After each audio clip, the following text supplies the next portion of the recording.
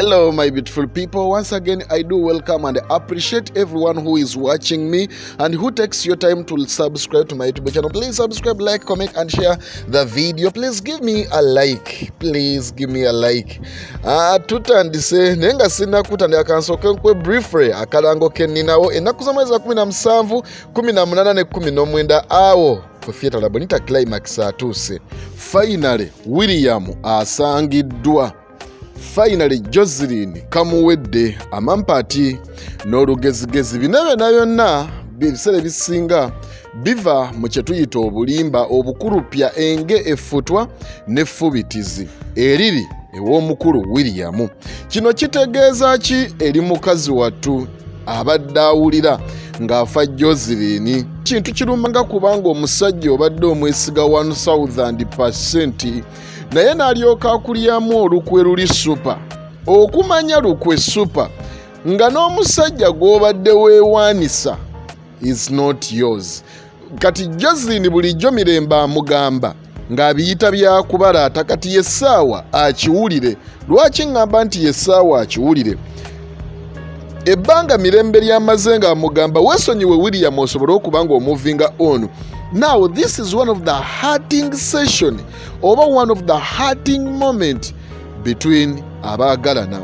Kyekyokuba nti mukwa kati William bonna abagasse oba bonna abamazeeyo ab'emikwano bonna William amaze okuba ng'abavuga, wabula ali omu akyamuwonye yaani ye Mirembe. Jjukira ye Mirembe yabigaanirawo from day one. Abaabikkiriza tulaba bye bayiseemu. Ono ye omupya laavu ekyali mpya, naye there is something I've noticed. I don't know whether you've took time to notice it too. Ye y'okuba nti nno enjo ono amanye ekika ky'omusajja. Simanye bawulidde punchline gye yatupushinzemu n'atugamba oyo talina makulu nze namulabirawo oba mmumanyi. Kino kitegeeza ki? Tugambe nti neewa William kandiba okubanga kaweddemu nga tuyimba kayimba kagundi twakutegedde. Ekyo kiresenga kibuuzo because tomanya kisoboka. Obudomola bwa ddagala nga essanyu lingi nga tannaba kumanya ani gwasombera eddagala. Era musajja ki ayogerwako? Owaye kankubuuze, is this okay for your friend to know your boyfriend? Oba yo maani okubanga bamumanya mangu abakwetoolodde? Oludda kirungi kubanga saawa eno muva bulaaya tomunenya enjo gwe tuwogerako, wabula bagenda okuyita omwami okubanga abuuza ku bagenyi. Twaguddewo ekigoggwe nange kyekyokuba nti omwami gwe baayise ye waffe gwe tumanyi. Ye waffe gwe tumanyi, William waffe owatugabane. William yabuze okubanga amiribwa. Naawo simanyi oba William anaddayo ewa Jocelyn n'amunnyonnyola. Manyi Jocelyn bambi maama we yamuyigiriza okuba n'ekisa ekingi. Mu butuufu Jocelyn Emirembe gyamuddeko, ne bw'obeera gwe Emirembe tagiyinza butakugwako, and I don't think you can give it a listening ear again. Naye William ye boy wange kaweddemu akake. And guess what? Enja ayagala William. Naye jjukira enja ayagala William tannakimanya nti omusajja gwaliko watugabane oba wattuke. Bino bigenda kubanga biggwerawa. Is Angel willing to let William go? Ekyo kimu.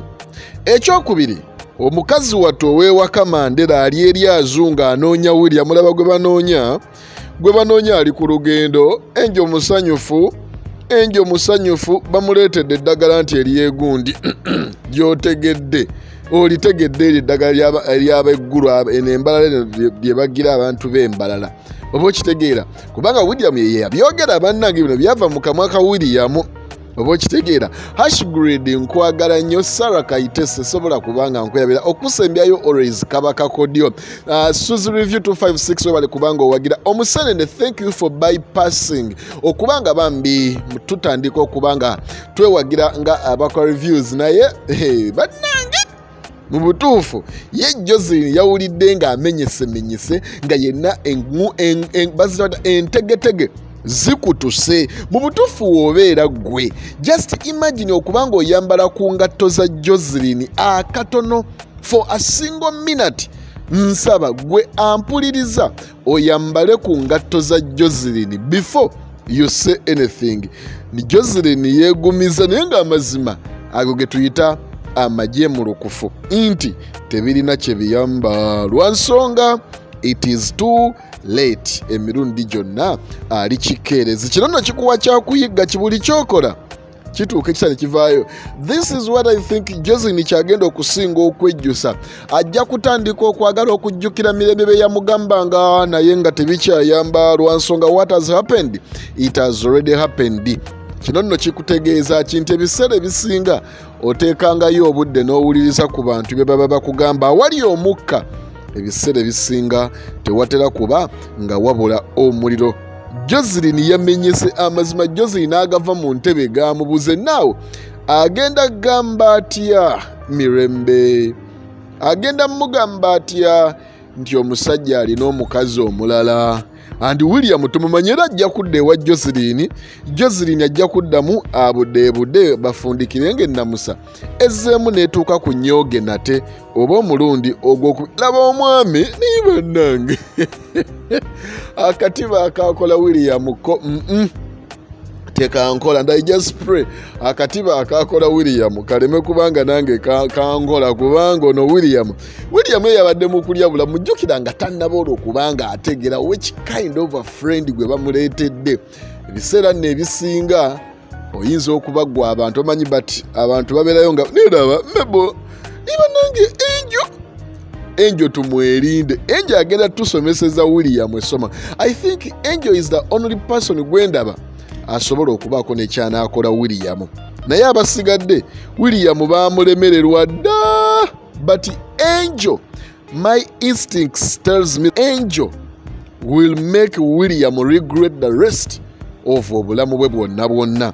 Kino nno kikuwa kyakuyigga kyebiseera ebisinga utilize the time you have. Jocelyn yalema okukozesa ekiseera obulungi kye yalina n'obudde. Ebyavuddemu tubirabye nze naawe. Kikuwa kyakuyigga ki mu bulamu bw'ensi eno? Mu sitole za William kiki kyoyigamu? Abali mulavu mbalamusizzaako. Gwali eyo ng'otula ne partner wo ku mmeeza ne mwogera nkulamusizzaako. Gw'omwami akoma when you come back your wife omwaniriza with happiness. Ne waba gwamusoosa okudda ne waba akusoosa okudda ne wataba kulwana ne wabaawo okutegeeragana naye jjukira kacaayi kanywa tewerabira nti bamugambye bamuteeremu akadagala bamulunge. I liked the connection between the husband and the wife that gives respect and we should always honor the people who are into good terms. So kino kitegeeza nti omukyala bali in good terms with the husband naye waliwo ebintu ebitagenda bulungi ku mulimu byebiriwa byebyokuba nti omukulu gwe babadde baagala okubanga bakomawo yaleeta emigozobano mu kampani. Ebiseera nno ebisinga abantu okubanga baagala ogwe it's not that oli ku top nedda a small something kati bino byonna kampani byeyitamu they were caused by one person's interest. Kikyengezako kugamba your desires okweyagalizaako kusobola okuleeta kampani y'omuntu okusaanawo era nga bwe kiri mu bulamu nti olw'okweyagaliza abantu abasinga bawestinze obulamu ne babufira. People have lost time because of self-interest. So one of the things which kills life right now it is self-interest. Ekintu oba okyeyagaliza wekka. Mirembe kyagambye omwami tukkirize tufiirwe naye erinnya lya kampani litereere. Kino nno gwampuliriza kiki kyoyigamu nga Trust Films bwe yajja okubanga ekuyigiriza ng'ekutendeka ekuyigiriza mweno episode nti ebiseera ebisinga yo self interest teziri necessary. Kola ekintu ekituufu mu budde obutuufu ebisigadde bijja kubanga bigoberera. Naye buli lw'onooyagala kubanga senga William teyakulembeza ye kwagala factory ye ng'omuntu osanga bino byonna tebyandibaddewo. Namba 2 senga William teyali muntu wa gundi wa factory osanga bonna bandibadde nakati emirimu bakyalina naye William afiiriddwa omulimu lwa factory, William afiiriddwa emikwano lwa factory, William afiiriddwa abantu abandibadde bamuyamba lwa factory. Now just imagine, do you think Mirembe asobola okuddiramu William bino ke byazze bw'obeera gwe? Can you really honestly employ William again? Really? Kukyolabyeko ne kampani ekyeri okubanga eyitamu nga gwe batuuzizza mu ntebe muli kusasula amabanja ge mutaalya because of a certain person. Can you really honestly employ that person again?